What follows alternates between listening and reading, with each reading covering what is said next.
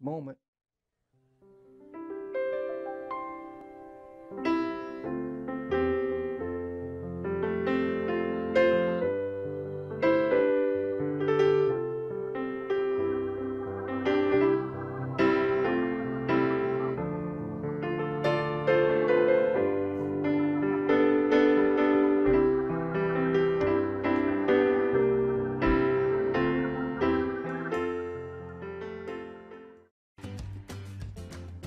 We've set up a simple way for you to give to our church online. If you want to give a quick gift, enter an amount, select a fund, then enter your email address and your first and last name. Then enter your payment details and click Give. And that's it. We'll send a receipt to your email address. To use a saved payment method or manage a recurring donation, you'll want to log in. Click the Login button and we'll send a code to your phone or email account. Verify the code and you're in. Now your payment info is ready to go when you want to make a donation. To manage your giving details, switch over to the My Giving page. Here you'll see more ways you can give. You can also add a payment method, a bank account or a debit card, set up a recurring donation, and view your giving history.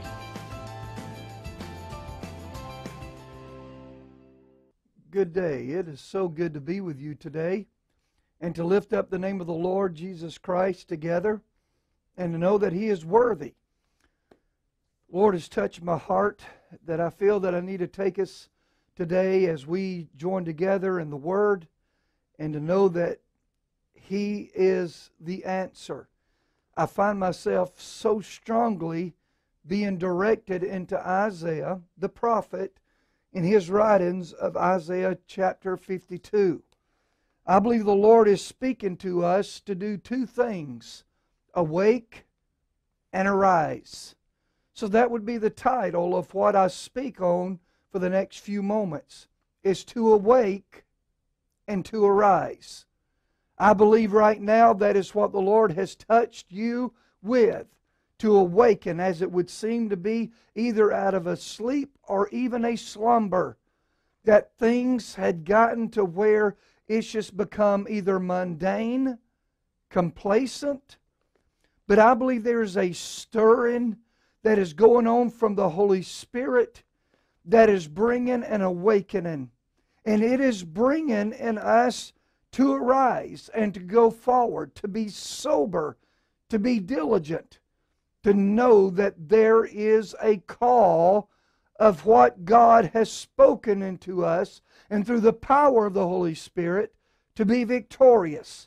So in Isaiah chapter 52, beginning with verse 1, we read, "Awake, awake, put on your strength, O Zion, put on your beautiful garments, O Jerusalem, the holy city. For the uncircumcised and the unclean shall no longer come to you. Shake yourself from the dust." And here's the second word that I said, that the first was awake, and then the second was what? Well, here it is at the in verse 2. It says, "Shake yourself from the dust," then it says, "Arise. Sit down, O Jerusalem, and loose yourself from the bonds of your neck, O captive daughter of Zion." Hallelujah. I believe that through this awakening, I believe that we have come to a place where it said, "Shall no longer the uncircumcised and the unclean will come to you, but you are to shake yourself from the dust and arise." Hallelujah. Oh, I sense the presence of the Holy Ghost in this place today, that you no longer need to sit asleep. No longer are you to be dormant. No longer are you to feel, "I just can't," because we have an "I can" God. We have a Lord that Apostle Paul even spoke of when he said how he felt concerning him in Philippians 4:13. When he said, "I can do all things through Christ who strengthens me." I need you to know that you have been awakened today. And you have been given strength to arise today and to know right now, right this moment, that He is speaking into you and that there is time moving forward. What was a stumbling block is now a stepping stone. What was your weakness is now His strength. What was your defeat is now His victory, because He is in this place through the power of the blood of Jesus that He shed, so that He has resurrected from a borrowed tomb.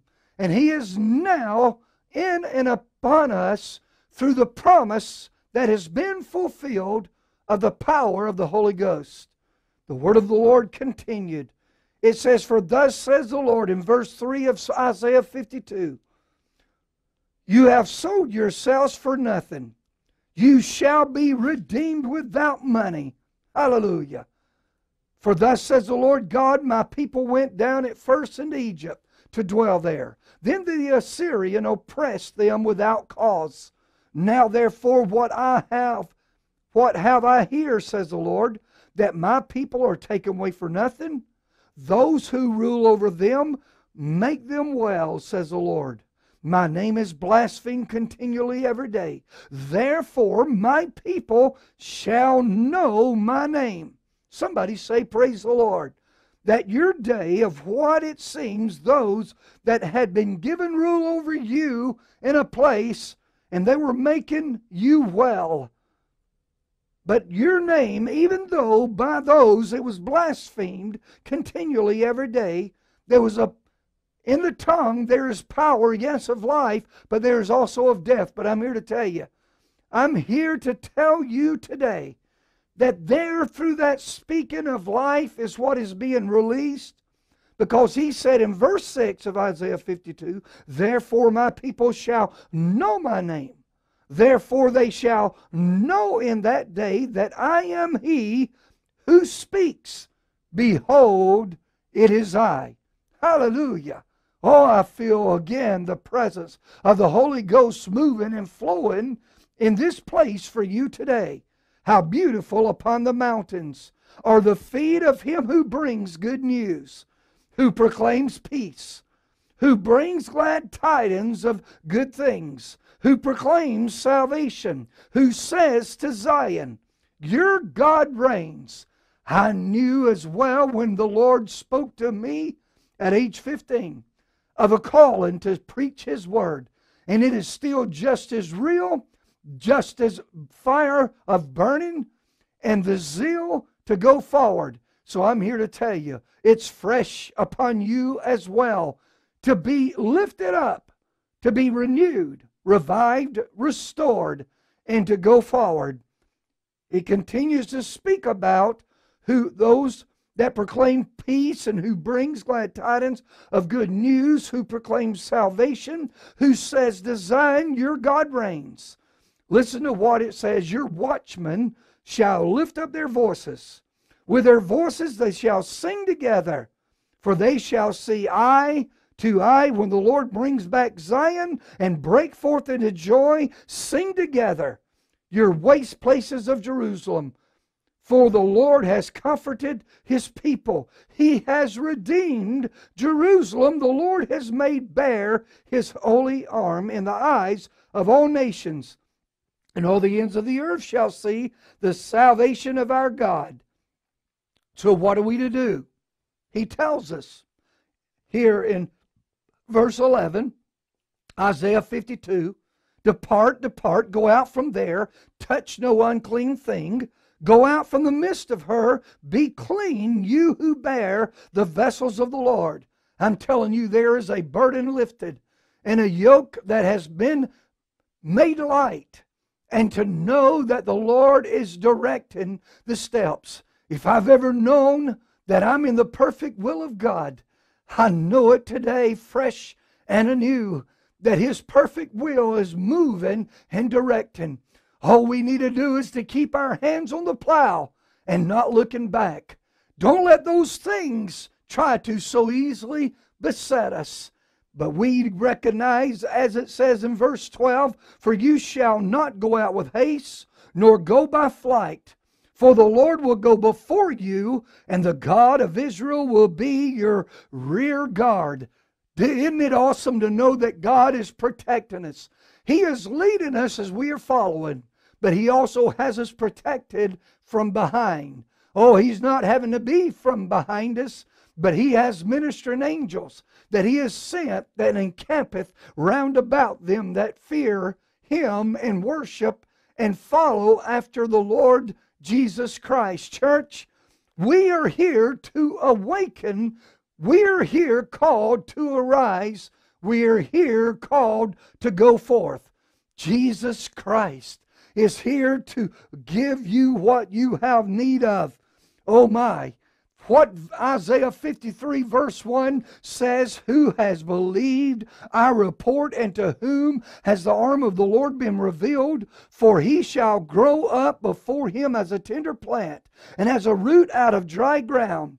He has no form of comeliness, and when we see him there is no beauty that we should desire him. He is despised and rejected by men, a man of sorrows, acquainted with grief, and we hid, as it were, our faces from him. He was despised, and we did not esteem him. What Jesus did, paying the price. Here it is being foretold what he was going to go through. Well, I'm here to tell you, the day came, Jesus showed up. He fulfilled what Isaiah the prophet had given hundreds of years earlier. Jesus fulfilled it. And now 2,000 years after, Jesus has fulfilled in that time frame of 2,000 years, within that range of some sort. I'm here in this place to let you know, as Jesus has fulfilled, it is now ministering among us. What is, Pastor? Oh, I'll tell you. Verse 4 of Isaiah 53. Surely he has borne our griefs and carried our sorrows. Yet we esteemed him stricken, smitten by God, and afflicted. But he was wounded for our transgressions. He was bruised for our iniquities. The chastisement of our peace was upon him, and by his stripes we are healed. All we like sheep have gone astray. We have turned every one to his own way. And the Lord has laid on him the iniquity of us all. He was oppressed and afflicted, yet he opened not his mouth.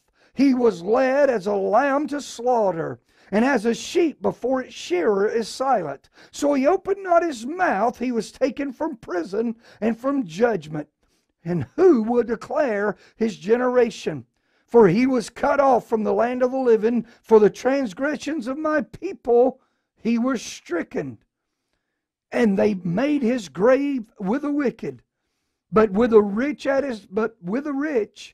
his death, because he had done no violence, nor was any deceit in his mouth. Yet it pleased the Lord to bruise him. He has put him to grief. When you make his soul an offering for sin, he shall see his seed, and he shall prolong his days. And the pleasure of the Lord shall prosper in his hand. Oh, church, let me tell you, Jesus is here, and because of him paying the price, he took on sin so that we could be set free from sin. For all have sinned, come short of the glory of God. But when we confess our sins and believe that he died and was buried and rose again, and we accept him as Lord and Savior, then he forgives us, and we know today that he has lifted that load of guilt. And we are now not in captivity, but we are in freedom. Hallelujah. Somebody worship the Lord with me today.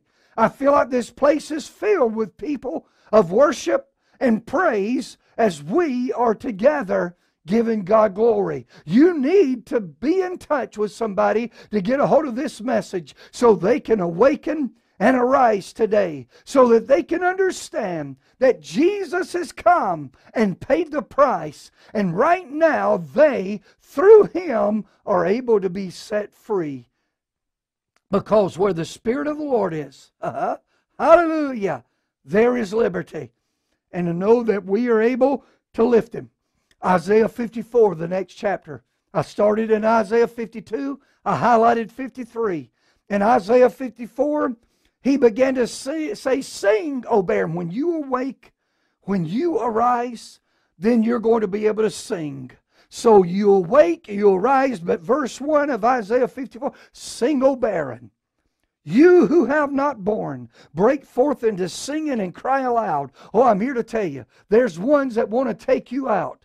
There's ones that want to remove you. Perhaps we feel the same way. Ones want to take me out and remove me, perhaps. But I'm here to tell you, only God can give the steps and order them. And I believe till he says to remove or to be able, or however he allowed. He didn't let Job be removed. He may have let him go through a lot of stuff.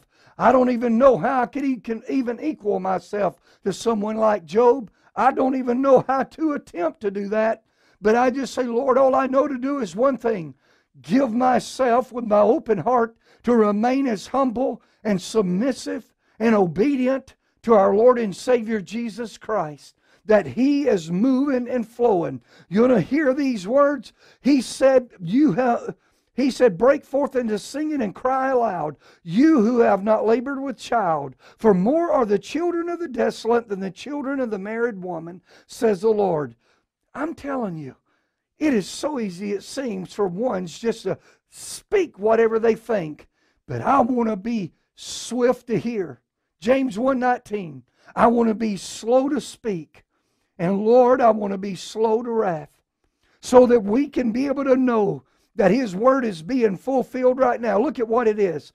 In verse 2 of Isaiah 54, enlarge the place of your tent. Let them stretch out the curtains of your dwellings. Do not spare, lengthen your cords, and strengthen your stakes, for you shall expand. Oh, I'm speaking, I feel a prophetic word into people's lives today. For you shall expand to the right and to the left, and your descendants will inherit the nations and make the desolate cities inhabited. Do not fear, for you will not be ashamed, neither be disgraced, for you will not be put to shame, for you will forget the shame of your youth, and will not remember the reproach of your widowhood anymore. For your Maker, hallelujah, for your Maker is your husband. The Lord of hosts is his name, and your Redeemer is the Holy One of Israel. Church, you got to hear this. He is called the God of the whole earth. For the Lord has called you like a woman forsaken and grieved in spirit, like a youthful wife when you were refused, says the Lord God. For a mere moment I have forsaken you, but with great mercies I will gather you. With a little wrath I hid my face from you for a moment, but with everlasting kindness I will have mercy on you, says the Lord your Redeemer. Hallelujah. Oh, to God be the glory for his presence today, forevermore. Father, I come to you right now. You have filled this place with your glory. You are in this place. There are some that are taking this time in of this service, of this message, of this worship. They didn't know that you were going to be there in this moment of this way. But God, you had an accepted time. You had a time of salvation. You had a place, Lord. And right now, this is that place of where they are being delivered, set free, healed. Even their emotions, their minds.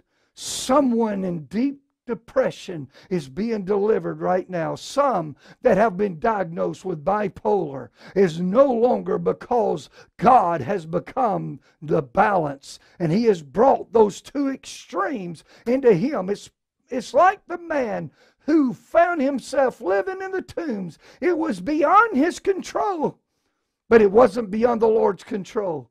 And when the Lord came in the presence of that man in the tombs, He came to him, and what was in him that seemed to have the control of him spoke out to the Lord. But I'm here to tell you, when the Lord asked him his name, and when he had to identify himself, I don't know what you are dealing with today, but in the presence of the Lord, it is identifying itself. And Jesus Christ is setting you with liberty. It's setting you with deliverance. It's setting you with knowing that He has spoken, and now the right mind. Now you are feeling whole again. You are feeling complete again. You are feeling that you can live again. Because Paul said, for me to live is Christ, and to die is gain. Oh, hallelujah. May the Lord bless you. Today is my prayer. Oh, we got to end this thing.